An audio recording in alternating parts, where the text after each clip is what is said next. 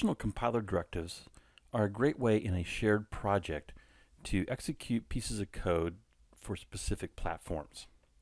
Now, this is only available in shared projects. This does not work in a portable class library.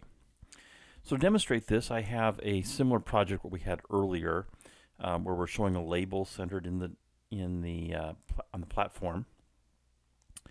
And I changed the text to "Welcome to South Mountain CC." It's got a carriage return in it, so it'll be on 2 lines.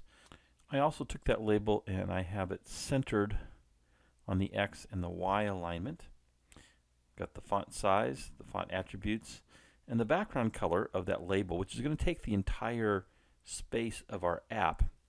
Instead of giving it an exact color, I'm calling a method that I've written called getBGColor. And let's take a look at that, because here's the method. It returns a data type of color, and I start with a variable called bgcolor, which is a color object. I set it to white by default, but here is where I'm using compiler directives. So we have a hashtag if, and this is an underscore underscore iOS in all uppercase, underscore underscore.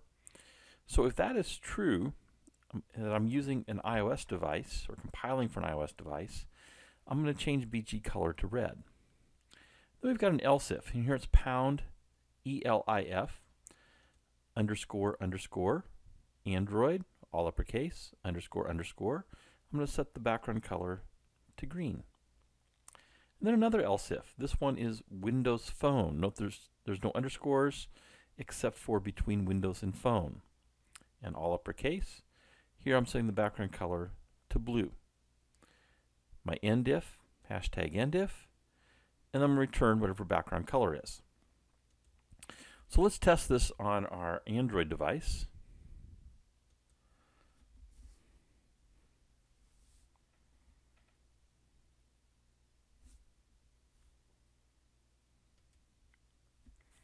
And there is "Welcome to South Mountain CC" with a green background. I'm going to come back and stop that. Let's set the iOS as our startup device. I've chosen an iPhone 5S as my emulator. On the Mac, I have the 5S emulator running with Xcode. And so I'm just going to compile here. It's going to send my project over to the Mac.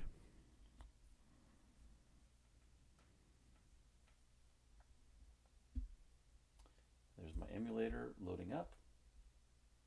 And we'll see it has a red background.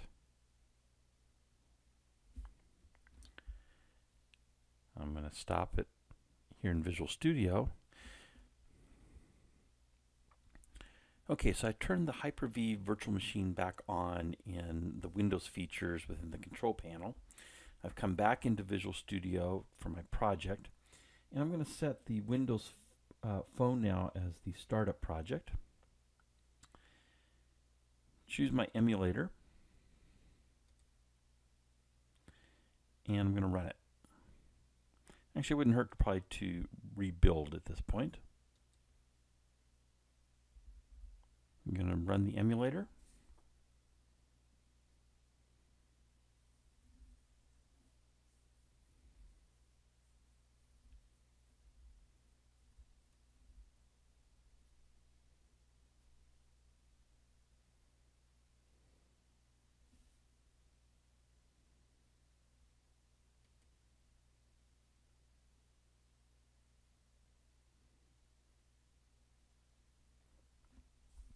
And there is my application running with the blue background using the compiler directive.